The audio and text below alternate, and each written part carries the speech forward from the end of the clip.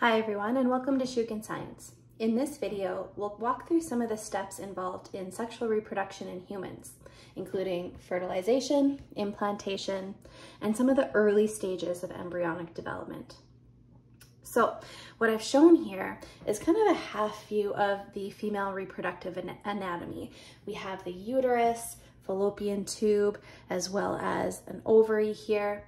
And the reproductive process really begins in the ovaries. This is where we see the female gamete, otherwise known as eggs. And what sets gametes apart from other cells in the body is that they are haploid cells. So they only contain half the chromosomes required to survive. So before anything can happen in terms of reproduction, we need to get one of those eggs or gametes out of the ovaries. And that is part of the role of the menstrual cycle in women. So during part of the menstrual cycle, hormones are secreted that allow for the development of a follicle inside the ovaries. And then within that follicle, you're going to see the maturation of a single egg. Eventually, additional hormonal changes will cause the egg to burst from the follicle and be released from the ovaries. So this step is known as ovulation.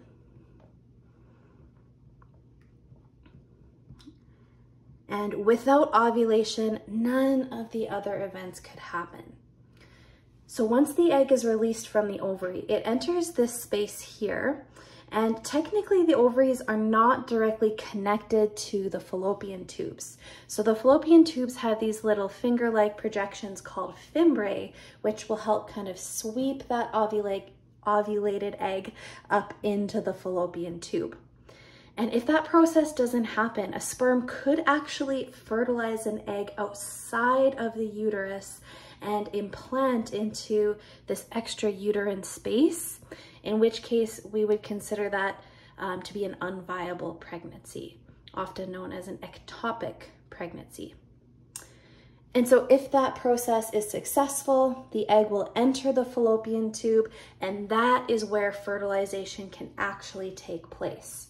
So these two cells here, the sperm and the egg, those are of course known as gametes. And when they meet in the fallopian tube, then they can undergo the second process required for reproduction, which is called fertilization.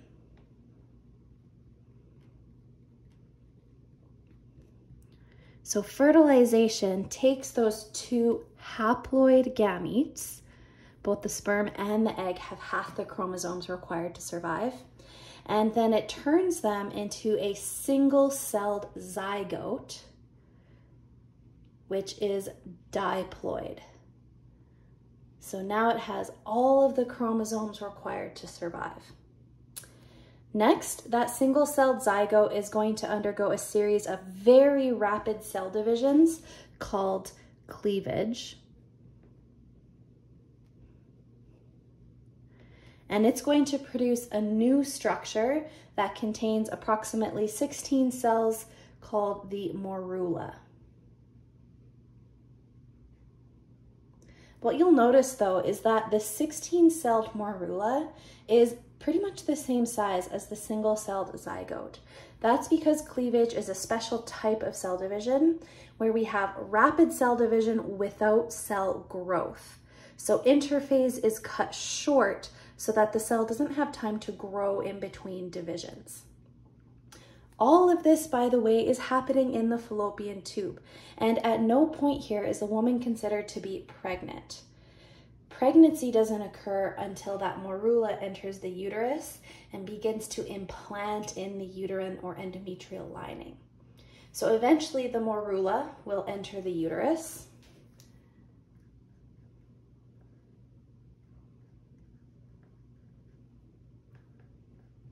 And as it does so, it's going to undergo a couple of stages of cell division that will then cause those cells to differentiate into two different layers. We have this outer layer here that will become the fetal portion of the placenta, and we have the inner layer that will actually form the embryo or fetus itself. So this entire structure is known as the blastocyst.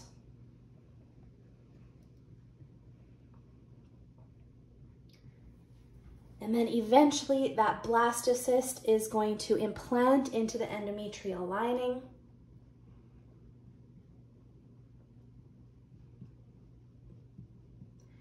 And now finally we can say pregnancy has begun. Now sometimes you'll see on online sources they use the word conception to mark the timeline of events. Well, conception is a bit of a vague term because some people say that fertilization is the beginning of conception, whereas others say implantation is when conception begins. So to avoid confusion, let's just use these two terms.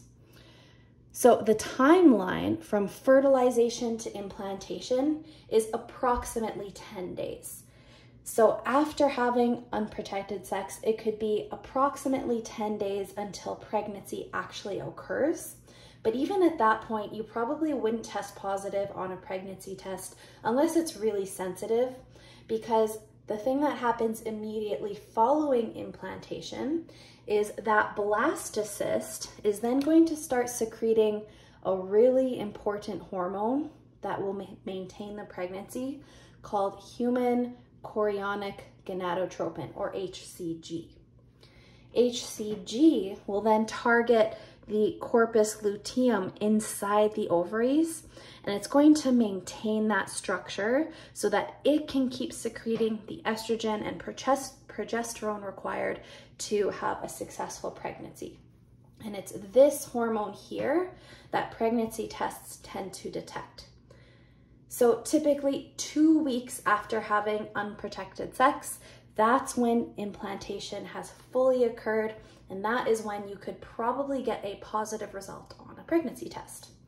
This is also when you might notice a skipped period. So if you are pregnant, then this is the first kind of sign of that. Now, still nowhere in this point, or at any of these points though, would we consider these cells to be specialized. All of the cells in these structures are considered to be stem cells, meaning they have no specific job. The next step is going to change that. So step 6, the one that occurs about a week after implantation, that is known as gastrulation. And gastrulation is basically where this blastocyst undergoes a few different folding processes to form a new structure called a gastrula. And it consists of 3 layers, and cells within each of those layers are now specialized. So the gastrula has specialized cells. The cells in this innermost layer, the endoderm, they'll go on to form different tissues than the cells in the middle layer or mesoderm, or the cells in the outer layer or ectoderm. So now we no longer have stem cells. And that's about a week after implantation, or if we're thinking from the timeline of fertilization, at about week 3. Next, the gastrula will undergo even more folding, a process known as neurulation.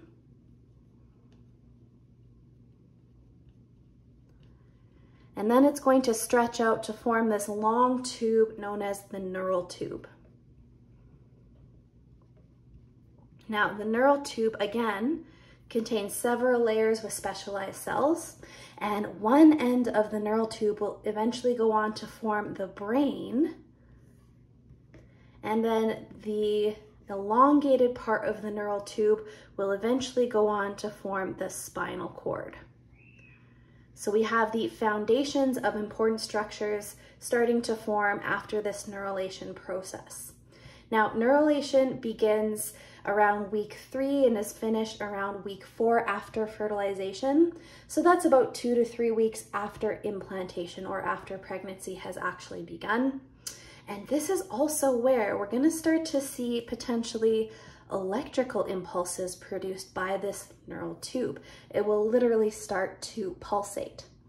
And now that can be misconstrued as a heartbeat. There's no heart technically, there's no brain, there's really no anything in the neural tube, but because it produces those electrical impulses, it could be picked up by some sensitive machinery.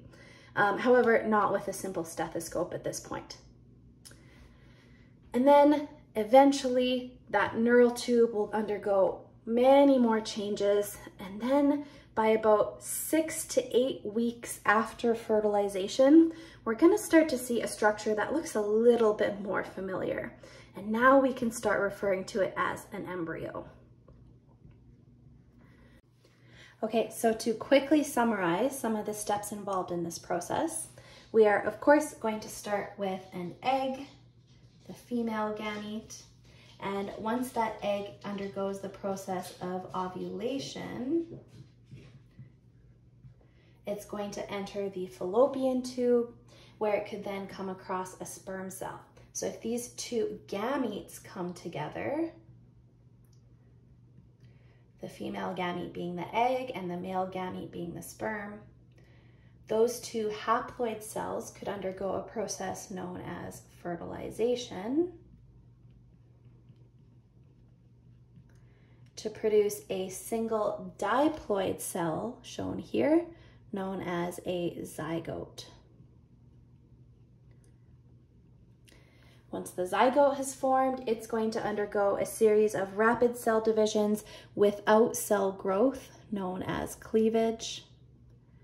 And that is going to produce a structure called the morula, which consists of 16 undifferentiated cells.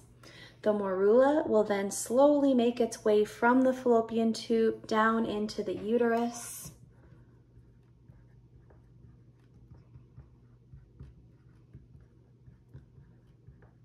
where it will begin to differentiate into a couple of different layers, which collectively are known as the blastocyst. The blastocyst is what's going to implant into the uterine lining.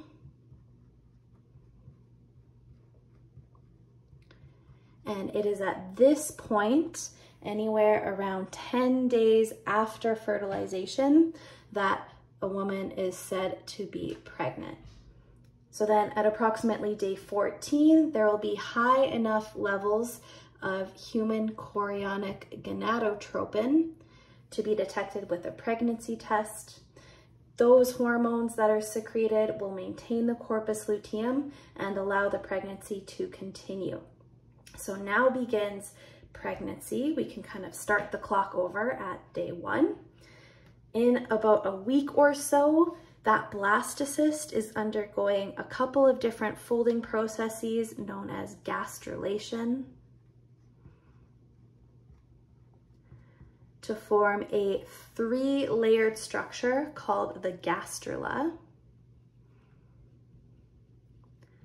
And it is at this point where we are considered to have specialized cells. Each cell within the specific layers of the gastrula will go on to become a specific tissue or organ system. And then after another week or so, neurulation will begin.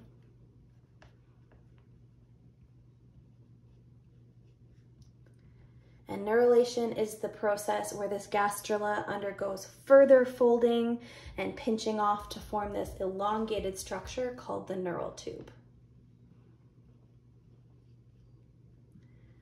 The neural tube will eventually go on to form the foundations of the brain and spinal cord, and then eventually towards the end of the first trimester, with continued embryonic development, we can refer to this little guy here as an embryo.